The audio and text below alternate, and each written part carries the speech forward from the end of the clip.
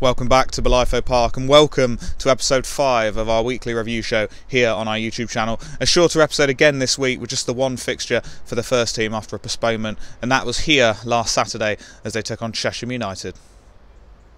It was a dream start for Truro, took the lead inside just 3 minutes.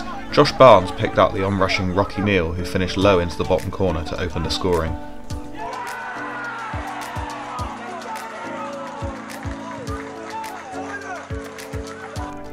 Yashin Ben Almani then saw a free kick go over the bar for the visitors. Truro were then awarded a penalty as Neal was fouled in the area.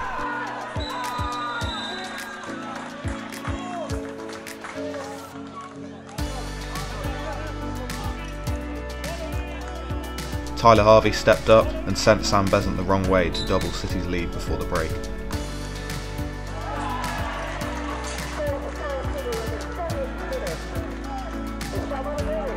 The White Tigers managed to make it 3-0 on the hour mark. Ryan Brett's free kick was only half cleared out to Shane White, who picked out Neal at the back post, who headed home his second of the game.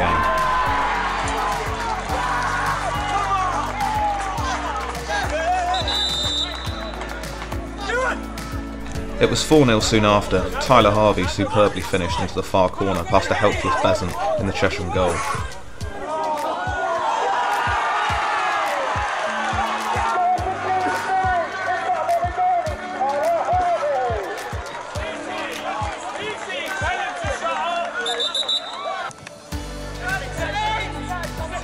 The visitors did get a consolation goal for a great strike from Bradley Clayton, but ultimately the day was Truro's as they claimed all 3 points.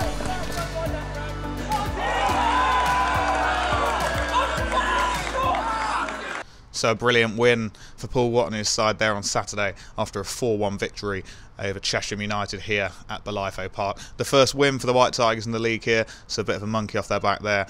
And we now hear from fullback Connor Riley-Lowe, who spoke after the game.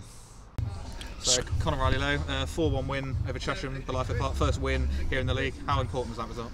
Yeah, it was really important. Well, like you said, it's our first win here, so yeah, it was a really big win for us. I thought we played really well today, deserved the 3 points, so yeah, we go on to Tuesday. And it's been a tough start for us, obviously, but how, like the results, obviously, how important was it to score early? Because that's been our problem, not really taking our chances in games. Yeah, we were just saying then, actually, you know, I think today we didn't actually play a load better than what we have recently, but it was just all about scoring goals and being clinical. You know, it's typical goals change games, and we scored. Makes you a little bit more comfortable. You know, in terms of how we've played recently, you know, you've heard the gaffer say we haven't been playing bad.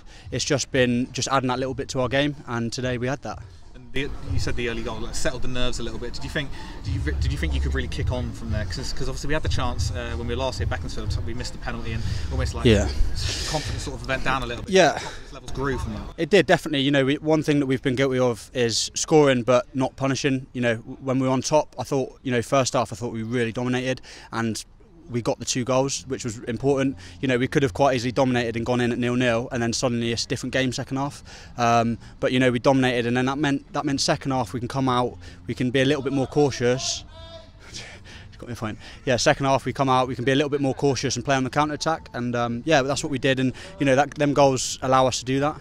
And I've just got to mention, obviously, Tyler and Rocky, like two players who they're there to score goals, and you got to mention especially the fourth. How good was that? Yeah, unbelievable finish, to be fair.